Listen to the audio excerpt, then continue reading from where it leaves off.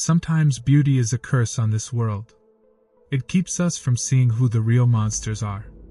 The words of a fictional serial killer could not have been more true in what's become known as one of Germany's most twisted and vicious crimes. Behind eyes that seduced and a come-hither smile lay a twisted personality intent on destroying another for selfish gain. It was a homicide like no other, something one would only find between the pages of a good thriller novel or on the silver screen of Hollywood. For one person, it was a crime committed in an act of desperation. For the victim, it was simply trusting and believing in the goodness of others. But what possessed the killer to commit such a brutal and senseless murder? Today, we take a look into a case with an insane twist that will leave you questioning the reason behind the act. Ingolstadt is the second largest German city on the Danube River. Its skyline is dominated by Gothic-era architecture that can transport one back to the medieval ages. It's no wonder that the city inspired one of the settings in Mary Shelley's novel, Frankenstein, and is also believed to be the city where the free-thinking Illuminati was founded in 1776. Today, though, the grand beauty of the city has been overshadowed by a murder so vicious one has to hear the entire sordid tale to believe it. Close to midnight on August 16, 2022, the Bavarian police received a frantic call from the parents of German beauty blogger, Sarah Banke. She told her parents that she was traveling to Munich to meet with her husband. When she failed to return home and failed to answer or return any of their calls, her parents feared for her safety and set out to look for her themselves. They discovered her Mercedes abandoned in a residential parking lot near the Danube River. In the back seat was a body. Police arrived and cordoned off the area as her parents stood back watching the unreal scene unfold. Police opened the door to reveal a gruesome sight. It was the body of a young woman who had been stabbed so severely. Her face had been disfigured. Blood had soaked into the seats and carpet of the car. Once the body was removed, paramedics attempted to resuscitate the young woman, but it was far too late. Cherubin's parents were able to identify her. Although they could not make out her features due to the violence of the stabbing, her dark hair and physique were unmistakable. A quick check of the number plates confirmed the identity of the victim. Police released a statement telling the press that a young woman had been found murdered, and it appeared to be a violent crime. The German press released her first name only as is customary with German law procedure regarding a homicide investigation, alongside with a picture of Sarah Banke. According to reports, 23-year-old Sarah Banke lived with her parents in the Bavarian capital of Munich. She is of German Iraqi descent, and as stated in media reports had previously been married. According to media outlets, Cherubin is a beautician by trade and often blogged about her work. German authorities did not divulge too much of her personal life to the media, but it's alleged that she spent much of her time on social media. Investigators at the crime scene allegedly discovered several knives, none of which were the actual weapon used. They also realized that the murder had taken place somewhere else, and the body had been dumped in the back seat of the car was abandoned in the parking lot. Investigators searched the surrounding wooded area for clues, but nothing was found, not even the murder weapon. An autopsy was performed on the young woman, and it was revealed that she'd been stabbed a total of 50 times. There were no other injuries to her body, and she'd not been assaulted. Although her parents had already identified her, the investigators required a more concrete result. Blood samples and fingerprints were taken for DNA testing and identification. Within 2 days, the results were back. Police were preparing to begin investigations into who could have wanted Cherubin dead as they began to look through the autopsy reports. However, in a shocking turn of events, investigators discovered that nothing was what it seemed to be. The twist in this case was so unexpected and surreal that it left everyone speechless. The body was not that of Cherubin. Her parents, although relieved, were even more confused. For both them and the investigators, the question was obvious. Who was this girl and how was she related to Cherubin? The victim was identified as 23-year-old Khadija O. She was a Nigerian-born beauty blogger who lived in Heilbronn, over 100 miles from Munich. Investigators have not revealed much about her personal life. What is known is that she used social media platforms as a means to promote herself in the beauty industry and create a fan following for her beauty blog.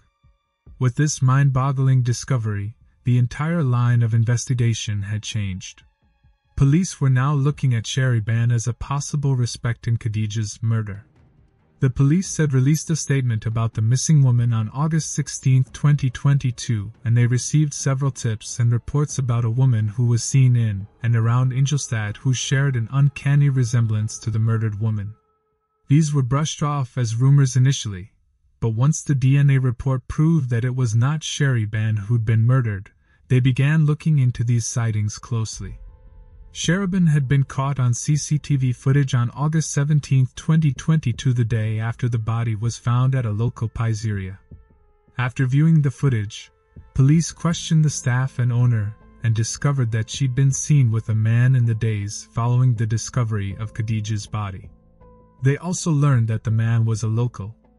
More interviews with witnesses led them to the apartment of Shakir K., a 23-year-old Kosovian national living in Indad and the alleged lover of Sheriban.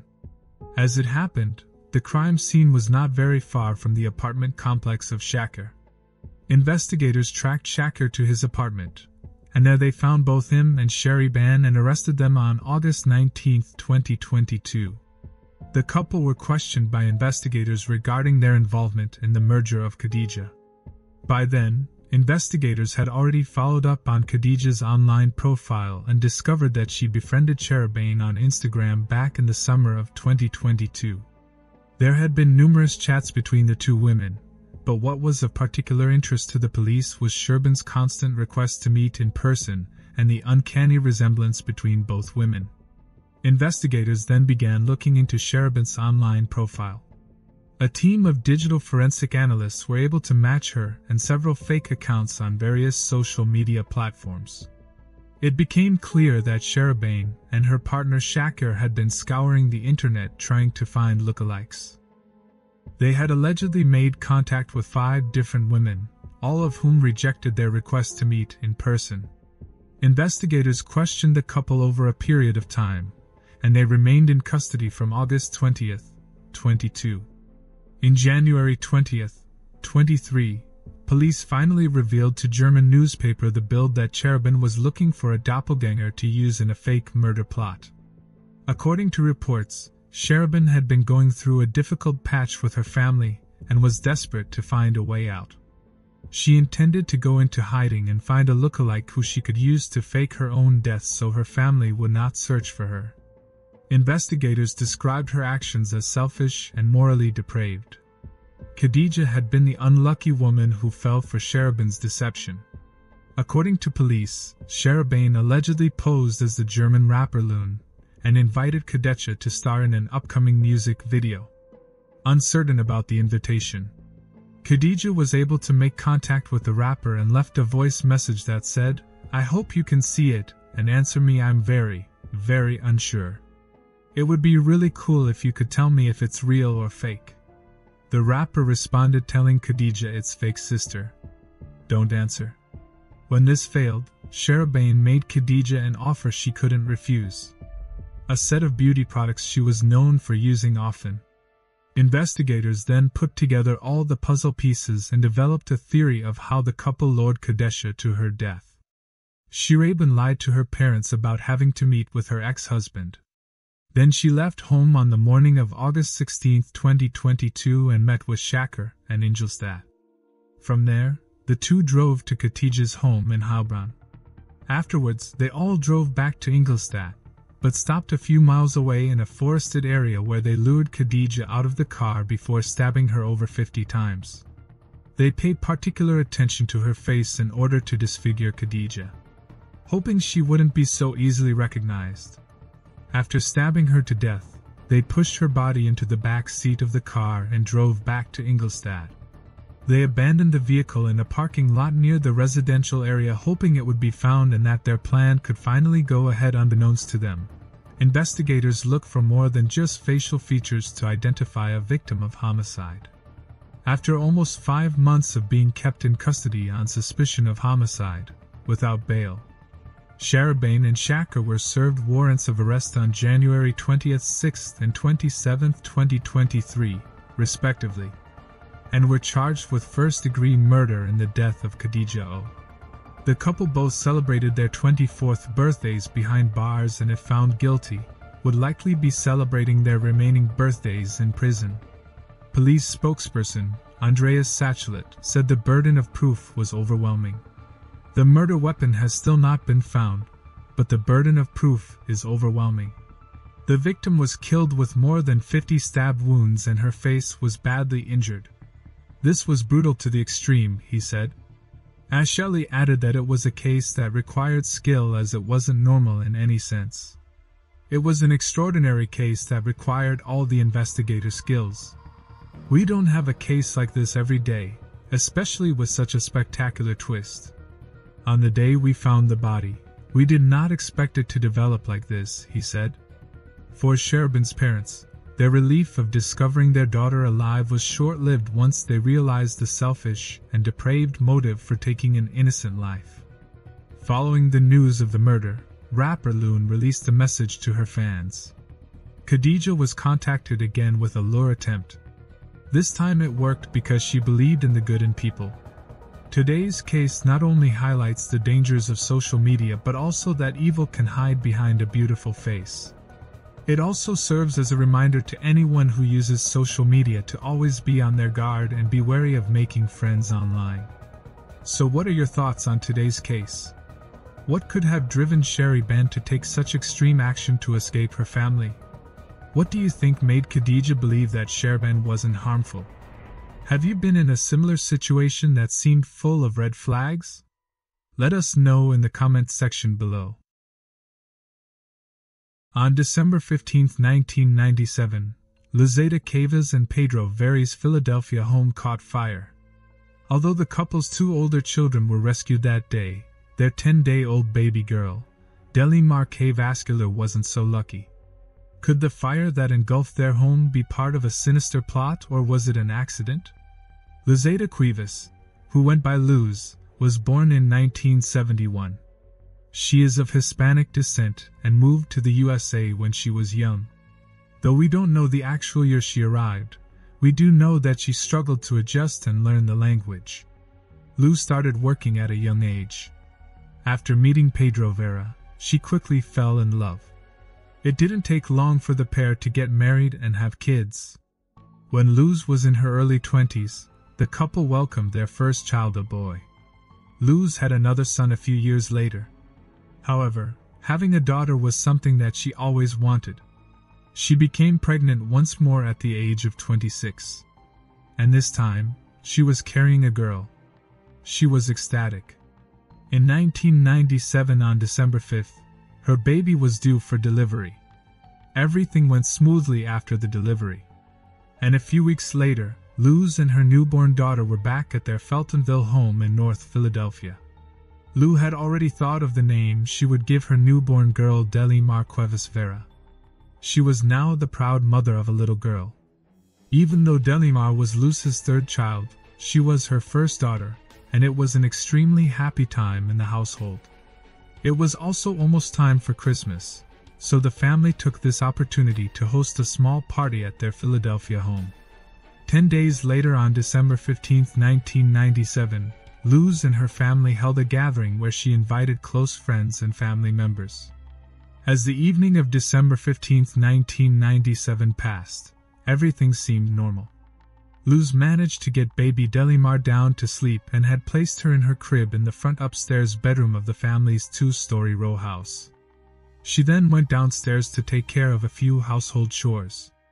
Caroline Correa, Pedro's distant cousin, was still around because the brakes on our car were broken. So Pedro decided to fix the car's broken brakes for her. The task took longer than usual, so Carolyn went back inside the house. Carolyn found Luz and the two started chit-chatting. Lou had some chores to finish, but she's still engaged in the conversation since they only occasionally met and had a lot to catch up on. As the conversation progressed, Louis came to know about Carolyn's recently born child. Louis was very excited about this news. She further wanted to continue this conversation, but it was interrupted with a loud noise that seemed to have come from the second floor of the house at about 7 p.m. Thick smoke started to spread around the house. As the smoke reached down the stairs to where Luz and Carolyn were, it quickly became clear that the house was on fire. Luke then managed to get her two sons out of the house, while Carolyn ran out to call Pedro for help. Immediately, Louis's attention turned to her baby who was still in the upstairs bedroom. Luz quickly ran up the stairs and into the upstairs hallway where she was met with a dense cloud of smoke. To her horror, she realized that the smoke was coming from Delamar's room, which was now almost completely engulfed in flames. Luz managed to make it as far through the flames as she could, but she soon had to turn back as the smoke overwhelmed her. With number one to help her, she ran to the middle of the street and started screaming for help. Soon, nearby residents came to her aid. When she told them that her baby was still inside, one of the neighbor's sons hurried to the house, but the smoke and flames were too much for him to handle, so he turned away. Luckily, the fire response was quick and the fire was put out in under 15 minutes. However, the second floor of Luz and Pedro's home sustained significant damage, with Delamar's room being completely destroyed. When the firefighters went into baby Delamar's room, they couldn't find her. The firefighters then broke the news to Luz and Pedro that the 10-day-old baby Delamar was nowhere to be found. As you might guess, when Luz heard this news, she completely broke down and started telling the firefighters that this wasn't possible. Luz was certain that she couldn't find Delamar in her crib when she went upstairs. She was in complete shock. She burned her face and breathed smoke, and the firefighters could see that. They thought that because of the trauma and the injuries, she was just unable to process what had just happened. The horrific incident left Luz and her family in shock. An investigation into the matter was quickly conducted. During the investigation, they recovered debris particles in the burned-out room that resembled human ashes, but what had instigated the fire that cost the child's life? The fire was simply a tragic accident.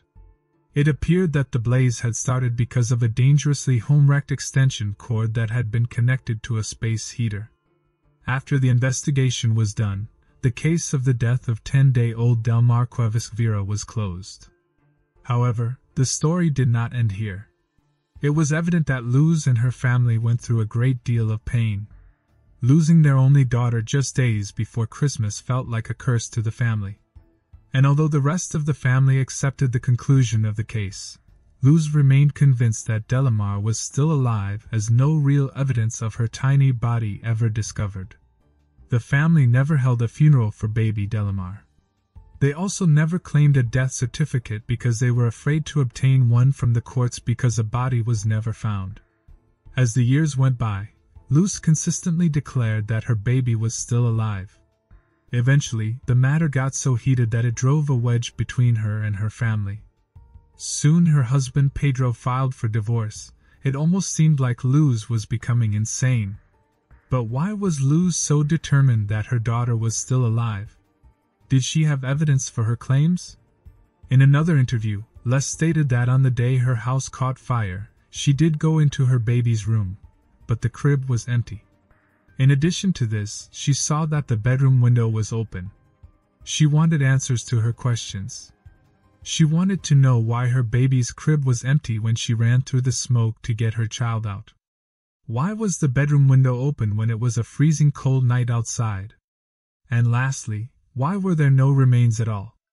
With all these questions in mind, she wanted to have the matter investigated by the police. But owing to the fact that the whole legal procedure would be above her earnings, she did not go ahead with it. But even then, Luz remained determined that one day, she'd be able to reunite with her daughter. On January 24, 2004, Lewis was invited to a family birthday party in Philadelphia. This birthday celebration was attended by a number of extended family members. Luz was familiarizing herself with the crowd when the unexpected happened. At the party, she noticed a young girl who was about 6 years old. The longer she stared at the little girl, the faster she came to the realization that this child looked identical to her daughter. Delamar. It had been 6 years since the fateful night that led to her daughter's demise. However, coincidentally, the girl she noticed was about the same size and age as her daughter. However, this wasn't the most intriguing part. The young girl's uncanny resemblance to Luz was so intriguing that Luz wanted to know who she was. Also, when the girl smiled, she noticed a dimple on one of her cheeks that looked exactly like one of her sons. Liz then went around asking who the child was. One of the attendees said that her name was Aaliyah Hernandez, Carolyn's daughter. At that moment, everything turned blank. This was it. Could it be that the daughter whom everyone thought died in the fire on December 15, 1997 was alive this whole time? It couldn't be. She was certain that Aaliyah was her daughter Delamar after recalling the events of that fateful night. Additionally, to seal the proof, Carolyn was in fact there the night her house burned down.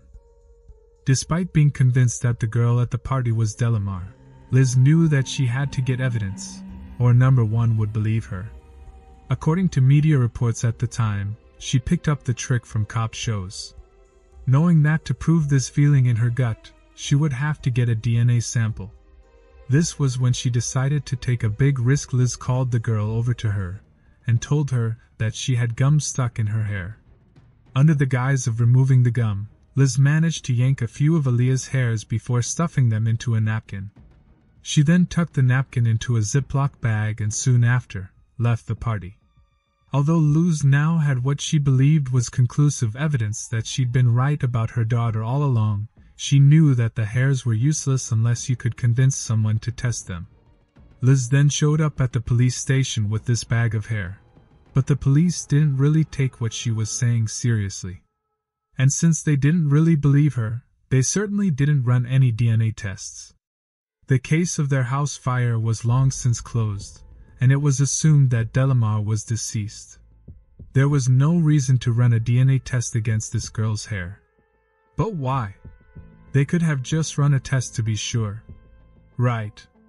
Well, when the police asked Carolyn to produce a birth certificate for her daughter, Leah, she did. It even had a birth date, which stated that the girl was born on January 6, 1998, in a home birth.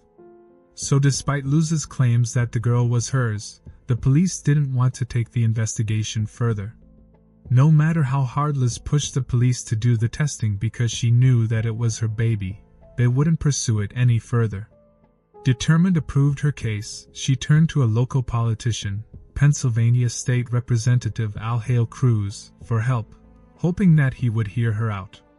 During an hour-and-a-half-long appointment at Cruz's office, Luz pleaded her case, telling him about her 6-year-long journey to find her daughter and her theory that Delamar had been kidnapped. Al Cruz found it hard to take the information in. He was skeptical, but something inside made him think that this bizarre tale could have some foundation in truth. He found Lewis credible and believed her.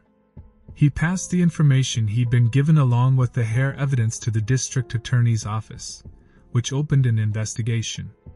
2 weeks into the investigation, the DNA test results arrived, and it turned out that Luz was right the whole time.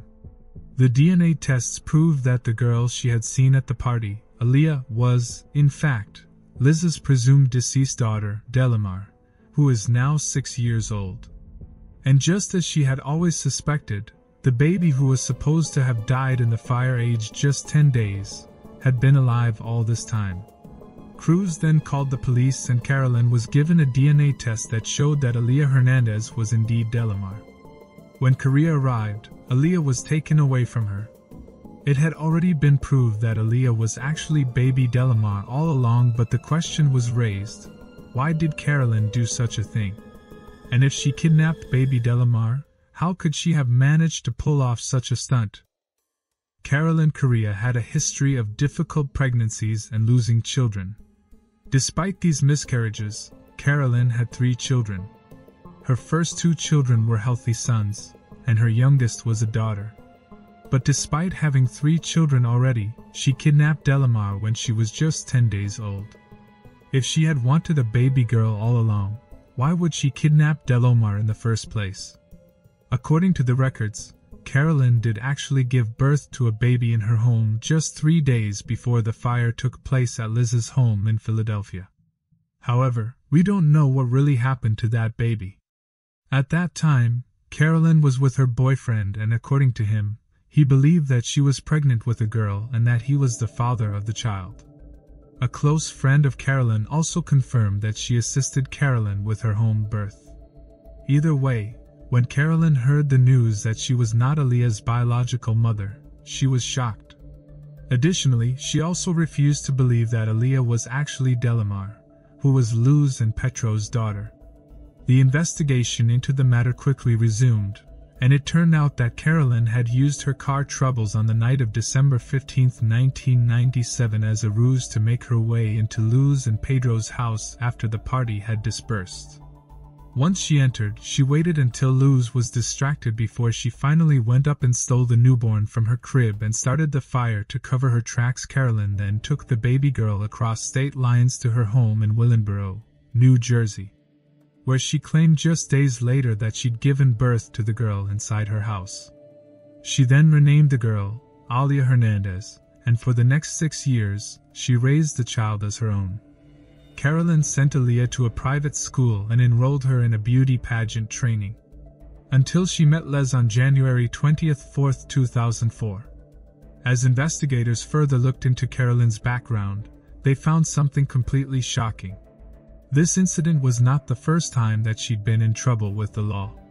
In fact, a year after the kidnapping, she'd been convicted in connection with a 1996 theft and fraud case after it was discovered that she'd been stealing business checks from the medical office she worked for. Interestingly, in that case, she had also used arson to try to cover her tracks, setting fire to the medical office to hide evidence. Thankfully, number one was hurt, but Carolyn received a 5-year probation for the crime. Carolyn was charged with kidnapping, arson, assault, concealing the whereabouts of a child, and interfering with the custody of a child. She was taken into custody on $1 million bail. However, there were many questions that remained unanswered. These questions were: how could she have made her friends and relatives believe her story for so many years? And since she was Pedro's cousin, didn't the father recognize his own child? Though we don't really know for sure, there was one thing that was certain. Carolyn couldn't have pulled off the kidnapping alone. She might have had an accomplice. The case soon went to trial, but things got really messy. Carolyn accused Delamar's father Pedro of being in on the whole kidnapping plan. There were even rumors and allegations that Pedro was actually having a romantic relationship with his cousin Carolyn, and the plan was for the three of them to be a family. Though all of this was just speculation and none of it was proven, the judge confirmed that there was a high chance that a second person was involved, but no evidence was found. Later, her lawyer ruled the case as insanity to her defense, but despite this, Caroline was sentenced to 9 to 30 years in prison in 2005 with the eligibility for parole in 2014. What were your thoughts on this crazy case? Do you believe that no force is more powerful than a mother's intuition? Please share your opinions about this in the comments section below. For 55-year-old Kenny Kuntz, July 5th was shaping up to be another ordinary day. He hopped out of the trailer next to his family's home and went to the house to greet them. As he entered, he was met with a grisly scene. His entire family had been shot dead and left to bleed out on the floor. Kenneth was horrified by what he discovered and ran to the nearest phone to call the police. In the coming weeks, investigators would struggle to find the culprit, leaving the community wondering who would kill this tight-knit family and why were they targeted. The town of Bern, Wisconsin, sits in the middle of the state and is part of the Wausau metropolitan area. As of the year 2000, only 562 people called Bern home. The town boasts a population density of 16.5 people per square mile, and many families in Bern have the luxury of living on multi-acre properties. There's an abundance of parks, golf courses, and national parks, making Bern an ideal quiet town for those looking to raise a family. At least that's what the Kuntz family, who called this home, had once believed. The Coons family consisted of 70-year-old Helen Coons, her sons 55-year-old Kenneth and 30-year-old Randy Coons, and Helen's siblings, 78-year-old Clarence Coons, 81-year-old Irene Coons, and 72-year-old Marie Coons. The family were known in the community as being extraordinarily close-knit. Some even regarded them as being too close. The family resided in a dilapidated gray house on a 108-acre plot of land 6 miles from Burntown Center. Those who had visited the family home and farm described it as cluttered and littered with items. The house had no indoor plumbing, and the family relied on a wood-burning stove to cook with and keep themselves warm. All but one of the Coonses, Kenneth, lived in the cluttered home. Kenneth had chosen to live in a trailer next to the house in a bid to gain some privacy. Despite the rundown appearance of the Coons' home, they were somewhat wealthy. Between them, they had managed to store over $20,000 in cash around the house. The Coonses were thought to be a bit odd. They always paid their bills with cash and preferred to keep to themselves. The family mostly wore hand-me-down clothes passed from one family member to another and seemed to be exceedingly close. Kenneth and Randy would often drive their mother, Helen, into town so she could buy food and pay the bills. According to a Post-Crescent article, the Coonses were treated like strangers in their own town.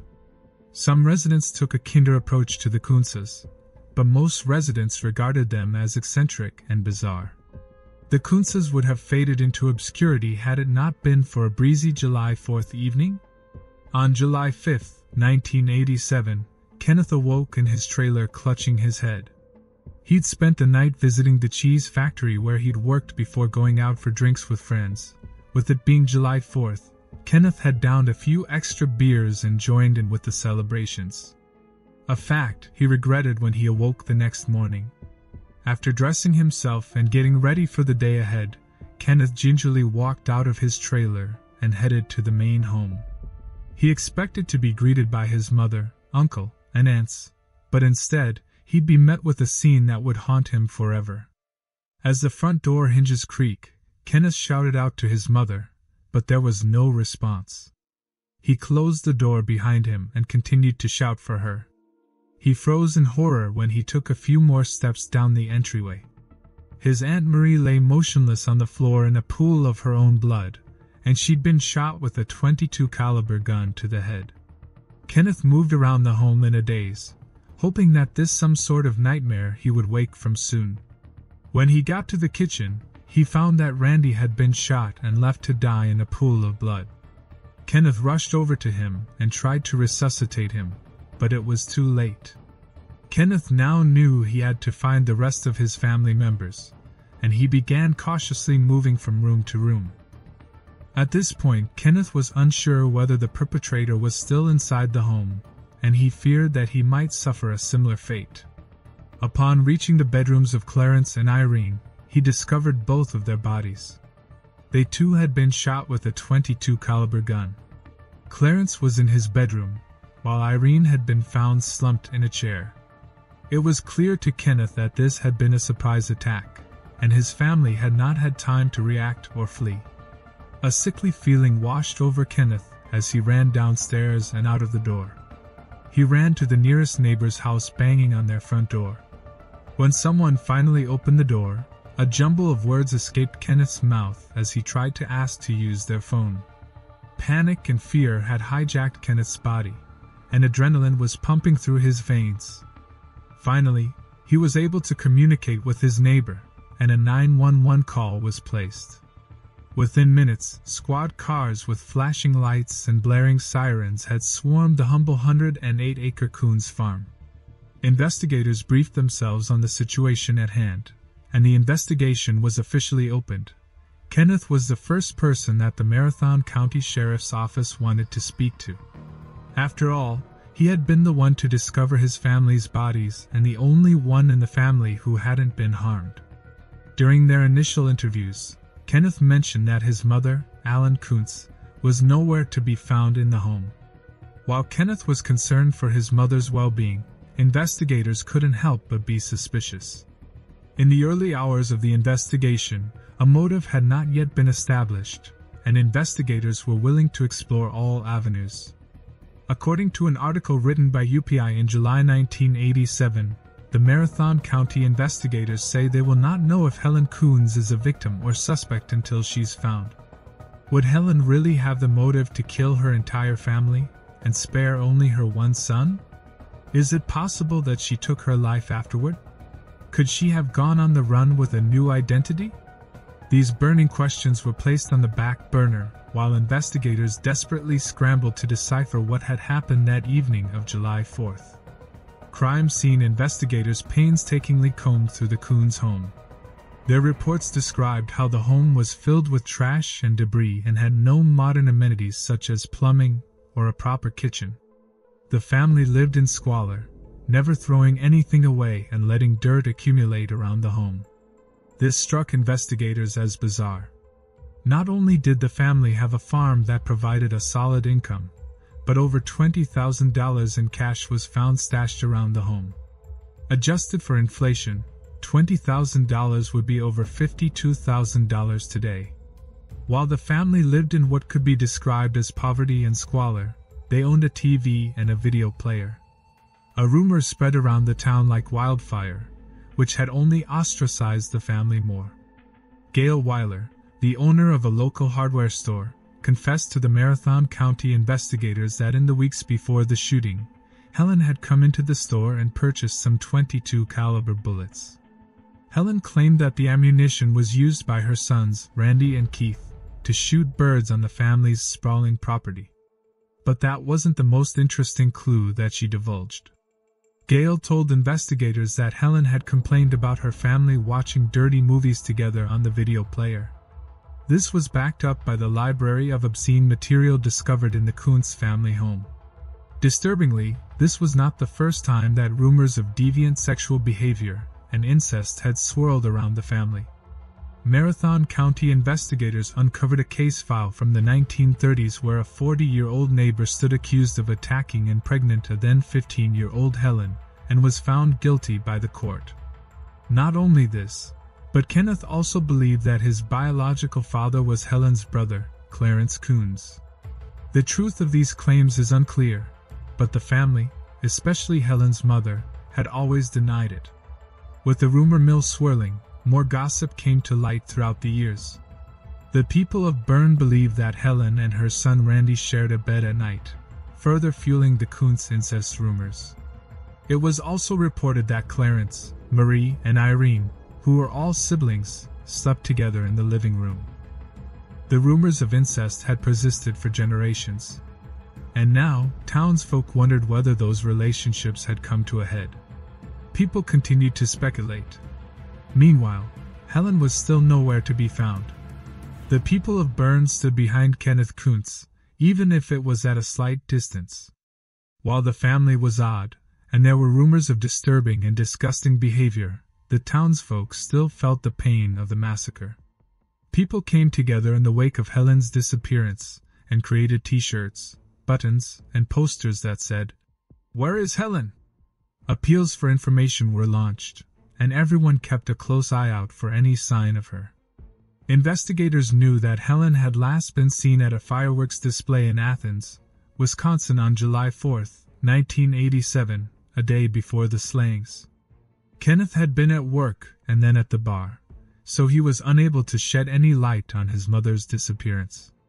People began debating whether a 5'3" 70-year-old woman could be capable of killing her entire family. As summer slowly transitioned into autumn, the thoughts of the Kuntz family floated to the back of people's minds, and the town of Bern returned to normal. Meanwhile, investigators continued their search for Helen and the person responsible for wiping out almost her entire family. But as the mystery thickened, authorities came across a baffling twist. 9 months after the massacre in April 1988, Helen's body was discovered in a marsh in Taylor County, Wisconsin. Like the rest of her family, she'd been shot in the head with a .22 caliber bullet. After discovering the body of Helen, an autopsy was performed, but any additional evidence uncovered has never been released. However, the investigation hit a dead end for a brief period after Helen, the presumed perpetrator, ended up having suffered the same fate as the rest of her family.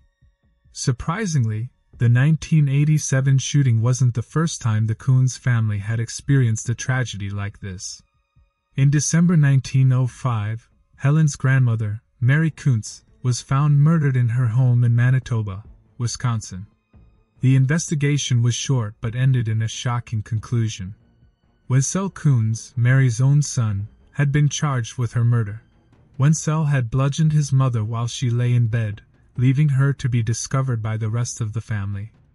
During his trial, Wenzel was found to be insane and was sent to a mental institution. Coincidentally, his brother was also a patient at the same facility.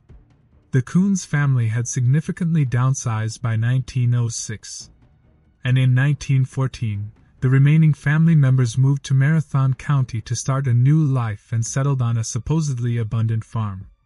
However, when they got there, they realized that they'd been lied to. The farmland they'd been promised was nothing but a wasteland of tree stumps and organic waste. The Kuntzes eventually made a name for themselves across Bern and Marathon County. But investigators struggled to piece together a motive.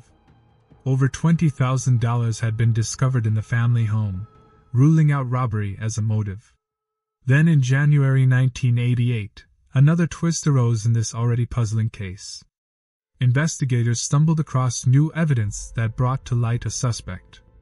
The man was Christopher Jacobs III of Athens, Wisconsin, just a stone's throw away from Bern. Investigators had discovered that shortly before the murders occurred, 22-year-old Christopher had bought a car from the Kuntzes. He was one of a select group of people that had ever interacted with the Kuntzes. Many people stayed away from them because they thought they were odd or had heard the rumors, while others never had a chance to interact with them due to their reclusive lifestyle. Investigators found it suspicious that Christopher had interacted with this strange family and began to dig deeper.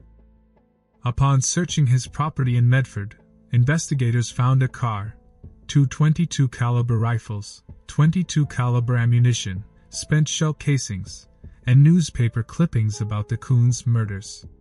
After a forensic examination of the vehicle obtained from Christopher's property, it was believed to have created tire tracks that had been left behind at the Coons crime scene.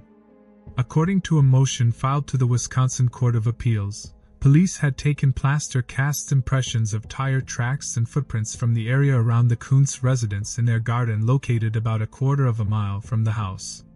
In January 1988, detectives sought out Christopher Jacobs's car to see whether its tires could have made the tracks found in the Kuntz garden. Christopher was arrested in January 1988, and he was released without charge days later. To make matters worse, for months following his release, investigators struggled to collect evidence while he was roaming free without a care in the world. It wasn't until August 1988 that the Marathon County Sheriff's Office knocked at Christopher's door again. He was rearrested and charged again and was informed that the case would be going to trial. Then in August 1988, Jacobs is charged with 5 counts of party to murder. His arrest started one of Marathon County's longest investigations. 22-year-old Christopher Jacobs III awoke in a prison cell on a warm August morning. It took a while to adjust to his new life of being told when to eat, sleep, and where to go.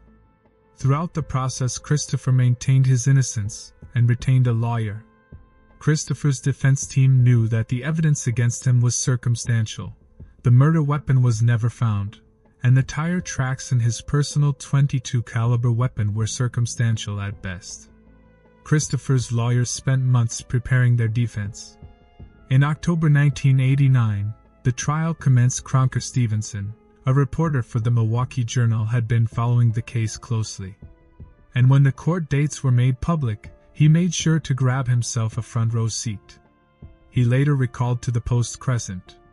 They put a suit on Christopher and cut his hair. But he was a thug, and he came from a family who looked at these people, the Kuntzes, as someone they could victimize.